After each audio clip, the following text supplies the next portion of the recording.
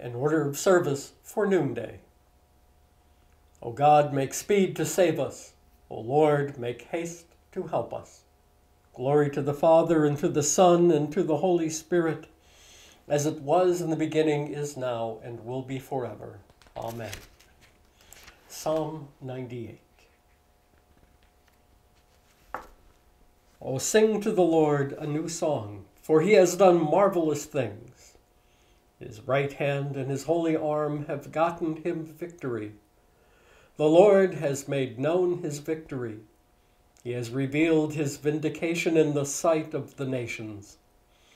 He has remembered his steadfast love and faithfulness to the house of Israel. All the ends of the earth have seen the victory of our God. Make a joyful noise to the Lord, all the earth. Break forth into joyous song and sing praises.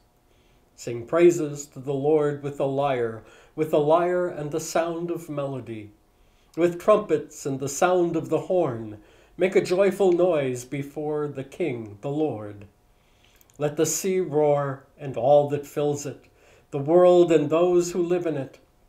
Let the floods clap their hands, let the hills sing together for joy, the presence of the Lord, for he is coming to judge the earth.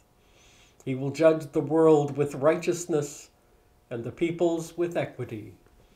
Glory to the Father, and to the Son, and to the Holy Spirit, as it was in the beginning, is now, and will be forever. Amen. A reading from John in the 12th chapter. Now is the judgment of this world. Now the ruler of this world will be driven out. And I, when I am lifted up from the earth, will draw all people to myself. He said this to indicate the kind of death he was to die.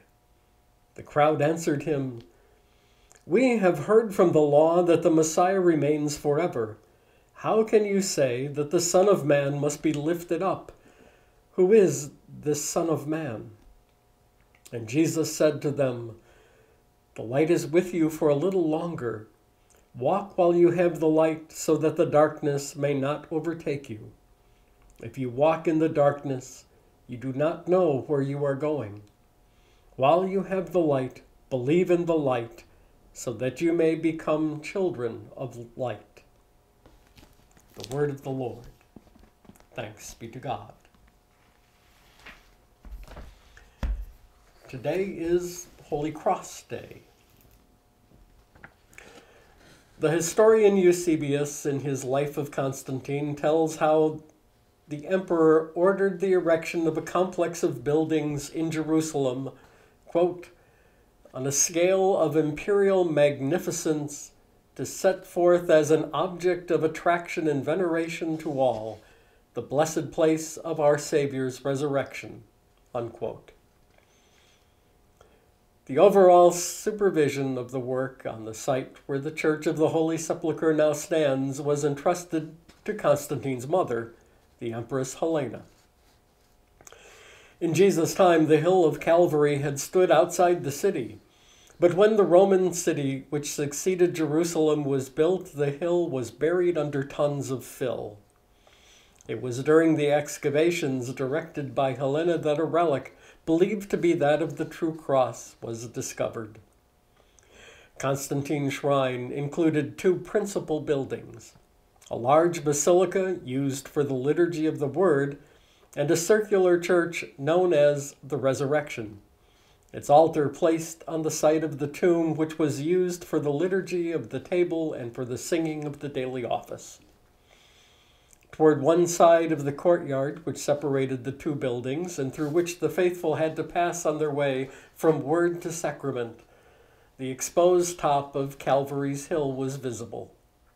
It was there that the solemn veneration of the cross took place on Good Friday, and it was there that the congregation gathered daily for a final prayer and dismissal after Vespers.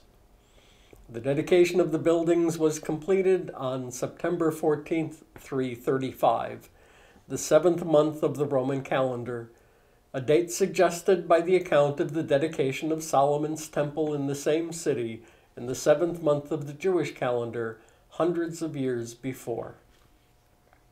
Reference 2 Chronicles 7, 8 through 10.